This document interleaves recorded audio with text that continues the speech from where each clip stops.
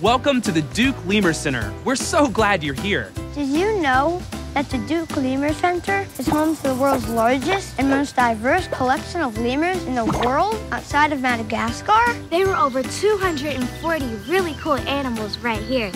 And before you meet some of them yourself, we'd like to share a very special story. Lemurs are primates, just like monkeys and apes and humans. But lemurs are in a special group of primates called prosimians. Simian means monkey. So, prosimian means professional monkey. Lemurs are professional monkeys. Actually, no. Pro in this case means pre, like before monkeys. Oh. Right. Lemurs resemble their ancestors of apes and monkeys in so many ways. In fact, lemurs and humans share a common ancestor, the ancestor of all primates that lived around 70 million years ago.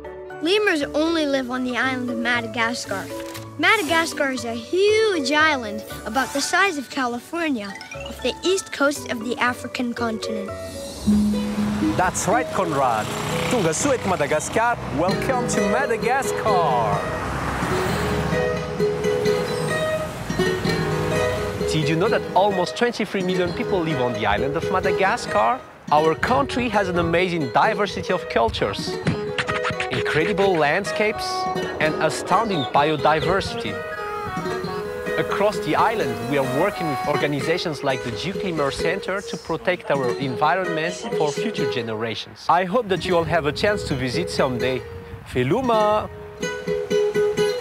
Duke Lemur Center Director Dr. Ann Yoder confirmed that 60 million years ago, lemurs reached the island of Madagascar by floating on rafts of vegetation. the diversity of lemurs you see in Madagascar today very likely stems from a small group that sailed together and colonized the island. Today, there are at least 80 lemur species on Madagascar. The smallest lemurs are about 2 inches tall, and the largest lemurs are over 3 feet tall and weigh 20 pounds. Can we see some more lemurs now? It's a great idea. Jada, why don't you go meet the lemur keepers to find out more about what lemurs eat? Conrad, you can go find out what sort of research they do here. I'm going to go find out a little bit more about the educational outreach that's done here, and I want to learn a little bit more about why conservation of lemurs and their habitat is so important. That sounds like a plan. Great! 1, 2, 3, lemur time! Let's go meet Britt Keith. She's the top lemur keeper. Come on. Hi, Britt. Nice to meet you. Hi, Jada. It's good to have you here. We're going to weigh out their chow. You want to taste it? No, thank you. What are in these lemur biscuits? There's fat, there's proteins, there's vitamins and minerals. Kind of like the type of food you would feed your dog or your cat, but made for primates. So you're going to weigh out about 60 grams of the biscuits. We just put it in there until that hits 60. We're going to weigh out some fruit and vegetables. What's your favorite fruit? Grapes. Yeah, the lemurs like them too. And we'll put it in the bowl, and you can weigh that. When too hungry with the fruit and vegetables, you can stop. Let's go feed the lemurs. Yeah. This is our crown lemur family. And they know we're coming, so I'll go in first. What do lemurs eat in the wild? Specific lemurs will eat specific things. Like these guys at crown lemurs will eat a lot of fruit. Some lemurs eat insects only, and then we have some lemurs that only eat leaves. So we're gonna go take that bucket of leaves and we're gonna go feed some that only eat leaves. So here comes Mom. So just give her that. There you go. Okay, that's Drusilla. She's the mom. She gets whatever she wants because she's the female and she's the most dominant member of the group. What do they eat in the wild? Cockerel shafak are leaf eaters, so most of the time they're eating leaves, but they'll also eat seeds, and sometimes they'll go down in the ground and eat dirt. But they eat several hundred different species of plants in Madagascar. Here in captivity, we feed them all kinds of lemur chow, fruits and vegetables, and then we give them leaves every day as well.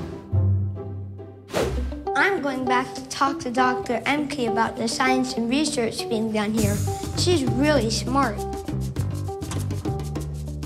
Hi, Conrad. Why don't you have a seat? Why is the Duke Lemur Center such a great place for science? Scientists come here to study all sorts of things about the lemurs, their behavior, communication, infant development, basically anything about how they move, think, and interact with each other and their environment. We also learn a lot more about ourselves and our own evolutionary history by studying the lemurs. Can we see any research projects going on today? Absolutely. Now you'll be with Lydia Green to learn more about olfactory communication. Hey Conrad, how's it going? We're going to look at olfactory communication in lemurs, and this is how lemurs can communicate using their sense of smell. So we're going to use ring-tailed lemurs, which have the best olfactory system of all the different lemurs we have out here. They've got 3 different scent glands. The males have a gland on their wrist and one on their shoulder. They've also got glands under their tails. And so I've got here the secretions from a female ring-tailed lemur collected from under her tail. But before I present it to Licinius here, I thought I'd let you sniff it. It's not good? Licinius is gonna like it though. And we're gonna put the secretion from this female named Sobi on one pole, and we're gonna put a secretion from a male named Tugger on the other pole, and then we're gonna let Licinius sniff them, and we'll see if he can tell the difference. So we're gonna rub it right here. And we're gonna take the female odor from Sobi, and we're gonna put it right here. It looks like he's feeling pretty competitive with the male. He's tail marking a lot and he's wrist marking a lot, but he also looks like he's really interested in the female's odor. What kind of things do they communicate through their scent? Lemurs communicate so much information through their scents. Things that you and I might talk about, lemurs smell about. Research out here at the Lemur Center is really fun and really cool. Anytime you want to come out here and help me do a trial, just let me know. I'd love to have more assistance. Okay. Smell you later. I'm here with Charlie Welsh. Charlie is the conservation coordinator here at the Duke Lemur Center. Charlie, why is conservation of lemurs so important?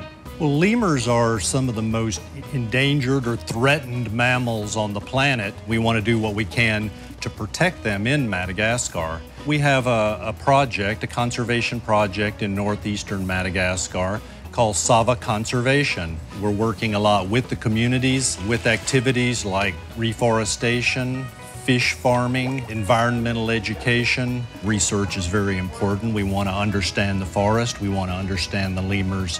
And all of that is very important in really achieving sustainable conservation. What can visitors to the Duke Lemur Center do to help promote conservation in Madagascar? Our conservation work is completely supported by donations and by grants. Charlie, thanks so much for explaining the important conservation work that's being done right here at the Lemur Center in Durham and all the way in Madagascar. It's always my pleasure, Stephen. Whoa! We got you! You sure did. How was your day? We had so much fun. Awesome. We hope you learned a little bit about what makes the Duke Lemur Center so special. Visit lemur.duke.edu to find out more about how you can get involved with the Duke Lemur Center's work. Help us protect the lemurs. Woo!